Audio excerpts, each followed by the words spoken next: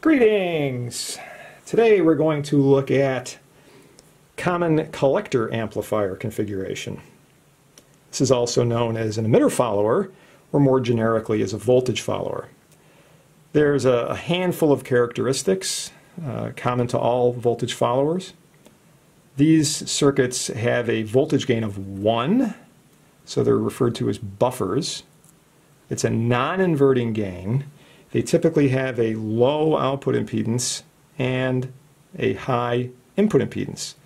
So this makes them very good at matching. In other words, if I have something with a high source impedance and it's trying to drive a low load impedance, we can lose a lot on that impedance mismatch. So I want something to have minimal load on the driving source, which would require a high input impedance. And if the load impedance is low, then the output impedance of this amplifier will also have to be low. So you might be wondering, hey, the gain is 1. What the heck use is an amplifier with a gain of 1? So it's not really a point of voltage gain. In fact, we will get power gain out of it, which is the product of voltage gain and current gain. But more importantly, it's set up to avoid loss. Okay, so it's sort of the old, ounce of prevention is worth a pound of cure, or maybe a gram is worth a kilogram, whatever. So we start off with similar kind of biasing situations. In other words, we could use a voltage divider bias. We could use a two-supply emitter bias. I'm going to go with the latter for no particular reason. We could use either one. So we'll start with our source. And this will be coupled in. Base resistor. Here's our transistor. Now it turns out, because this is common collector, so the collector is the common between the input and output, we don't need a collector resistor. We just bring this right up to the power supply. Okay? And off the emitter, we have a single biasing resistor. This goes down, in this case, to the negative VEE. And the load is going to be connected off the emitter. All right, so that's the real obvious difference. Now, you can see compared to some previous circuits with common emitter amplifiers, this is a little bit simpler. There are fewer components. Let's label a few things, right? We've got a base resistor over here, an emitter resistor for biasing here, and a load RL. Okay? Same process as before with common emitter amplifier. The first thing we would have to do is find the R prime E value. So you might remember R prime E, 26 millivolts over IE. All right, so we would go through, in this case, if we had a circuit with a decent design where we could approximate that the base voltage was about 0 volts, right? We can usually say that when the base resistor is about the same size or smaller than RE. Base voltage winds up being 0 volts DC. The emitter will be around minus 0.7, and the difference between that and VEE will drop on RE. That will establish our emitter current, and we could just plug that into this equation and find out the value of R prime E. All right? Now, let's go and find the AC equivalent. So the first thing is, we want to take care of these capacitors. So for the AC equivalent, these caps are going to be shorted. And because, again, we're doing a superposition, we replace the other source, which is the DC power source, with its ideal internal resistance, which would be a short, and that would bring that back to ground. Okay? So we have our VN over here driving the base of this, and the output now is on the emitter rather than on the collector. So let's make our AC version of this, AC simplification. So here's our input. Input cap is shorted. Here's the RB value. Now if this was a voltage divider, that would be 2 resistors, the R1 and the R2. Now we come into the base terminal of the resistor, of the transistor. So we have an R prime E coming down here. And then we have an RE, but that winds up in parallel with the RL. Okay, now I'm going to draw that as two separate things. Here's the RE, and then this power supply, of course, is going to go back to ground. Oops, just like it did on the collector power supply. All right. And then off this point we also have the RL because this cap is shorted. So this parallel combo, RE, and parallel, excuse me, with RL, we can either call that the load, AC load RL, or we could call it the AC value of RE, whatever floats your boat. And then off here we have our current source, and that just goes back to ground. So the value of that current source, IC, is equal to beta times IB. Right? Great. Okay. Now, we have the same three things that we're interested in: input impedance, output impedance, and the voltage gain. The gain in this is particularly of interest. Let's grab the Zn, because basically there really is no change compared to a normal common emitter amplifier. We would look in this way. This is our Zn. We would say that Zn is equal to this biasing resistor in parallel with the impedance seen looking into the base, the old Zn base. Now, if you look at this circuit, you realize that the Zn base winds up being identical, at least as far as the formula is concerned, to the basic common emitter amplifier. All right? You still have the R prime E, and instead of the AC value of RE being one resistor, you have a parallel combo, but it still is, in the AC case, one equivalent resistor. Zn base would be VB over IB, right? The base voltage divided by the base current. And VB is this voltage, which would be the current through it, which is the AC emitter current, right? IE, which happens to equal IC, virtually. So I can just say, well, all right, IE is approximately equal to IC, and IC is equal to beta times IB. All right. And that is going to be multiplied by the resistance we have, R prime E plus RE. Extend that a little bit. And that's divided by IB. So those IBs cancel. And we wind up with, as I said, the exact same equation we had before. Right? Zn base is beta R prime E plus RE. So unlike common emitter amplifier, the value of the load impedance actually affects the input impedance of the amplifier. Right?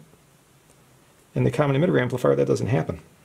All right, so we've got that. Now, like I said, the big thing here is talking about the gain. How do I get this voltage gain of 1? Well, the voltage gain, as always, is going to be the output voltage divided by the input voltage. Okay, so what's my output voltage? Well, it's the drop across this RL, right, the little RL. Again, if we do this in a loaded situation, I'll use little RL, okay?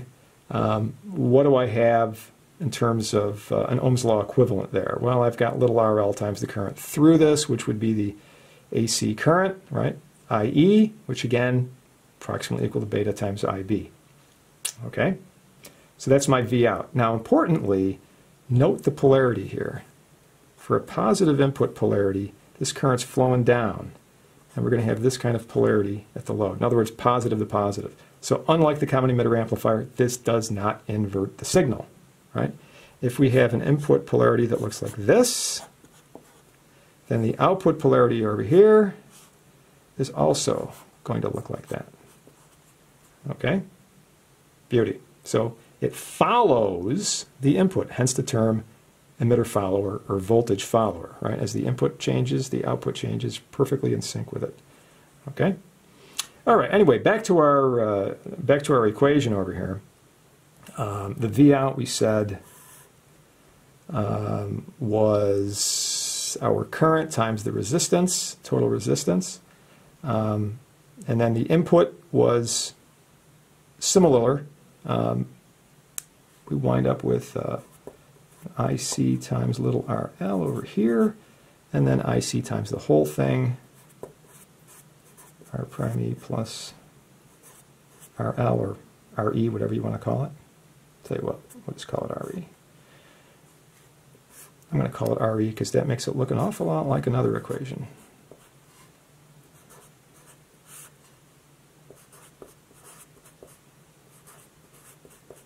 You could think of this as sort of your generic equation for your amplifiers. You got a load divided by R prime E plus RE. And a follower, RL, happens to be this little RE. In the case of a common emitter amplifier, it's a negative RC, right? The signal's coming off the collector, so we use RC. In this case, the signal's coming off the emitter, so we use RE. All right, so if you prefer, we could just write that as RE over R prime E plus RE. And it should be obvious from this equation, this value can't be more than 1, right? Typically, RE is going to be a lot bigger than R prime E, and the gain will approach unity, right? It'll approach unity, although it won't be exactly equal to. So a good buffer, a good follower, we'll get like 0.99 or something like that on here, all right? All right, the third and final element is the output impedance. This is supposed to give us a small output impedance. So I want to basically look back in this way. In other words, what does the load see? Now remember, on the common emitter amplifier, the output impedance is probably a pretty high number. It's whatever the collector biasing resistor is. Here, maybe not so much, okay? Looking back in here, what we're going to see, so this would be your Z out, is going to be this RE, that biasing resistor, and that's going to be in parallel with the impedance looking back up into the emitter, okay? So just as we have a Z in base, I'm going to call that Z into the emitter. Okay, what am I seeing looking back into the emitter? So what the heck is that?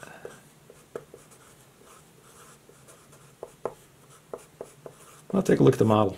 What do we see? First thing I see is the R prime E. All right. Now that's going to be in series with whatever's coming out this way. Now this way we have this current source, which ideally the internal impedance of the current source would be infinity, so we can kind of forget about this part of it, right? But we also have what's out here, okay? Well, what the heck is out there? So again, I'm kind of like looking out that way now.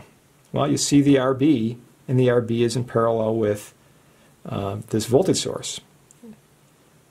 We didn't draw it on here, but all sources, all real-world sources, have to have some kind of internal impedance. It might be small enough to ignore, for our gains and so forth, but it has to exist. So we see this combined impedance. Let's call that RS for source impedance. So I'm going to see this RS in parallel with RB. All right? That's what this combo is back out here in the base. Now you might be tempted to say, oh, so that's R prime E plus the parallel combo of RS and RB, right? Whatever this biasing combo happens to work out to. It might appear that way, but you have to remember you're looking at circuits that have different currents. So the current out here is emitter current. The current back here is base current. This current is roughly beta times smaller than this current. And that has an effect on this, okay? If we look at this, we realize, all right, I'm going to have to sort of match those currents, keep everything on a sort of a even playing field. Well, base current is basically emitter current divided by beta, right? Good approximation, which means that this impedance, guess what, is also divided by beta. One way of remembering this is that when you're sitting out here in the base, whatever is in the emitter, that impedance is multiplied up by beta, right? Because out here the current is beta times bigger. You're sitting back in the base, whatever's in the emitter, that current's beta times bigger, so this gets multiplied up by beta. Well, when you're on the other side of the fence, when you're in the emitter and you're looking back into the base, whatever's in the base is decreased by beta, all right? So this is what our Z in emitter winds up being. With typical values, this is going to be a small number, all right? If we have a modest source impedance, for example, in the lab, your source impedance is going to be 50 ohms. Okay, 50 in parallel with maybe a few K for a biasing resistor. Well, there's 50 ohms. Now divide that by a beta. Beta 100, 150, 200. Well, you're probably looking at a fraction of an ohm for this piece. And then you just have your R prime E. All right. Now, granted, this can vary quite a bit depending on exactly what that source is, but we can see that in general, this Zn emitter value is going to be pretty small, and that's going to wind up being in parallel with this biasing resistor, which probably will, again, be considerably larger. If it's not, we're not going to get our gain of 1. So a rough estimate, ballparky kind of number for the output impedance is really going to be R prime E, right? Unless you have a considerably large value for your driving source impedance, that's not a bad approximation. Okay? All right, so we see our common collector, also known as emitter follower, or more generically a voltage follower, has a voltage gain of 1. It has a low output impedance and potentially a high input impedance. All right.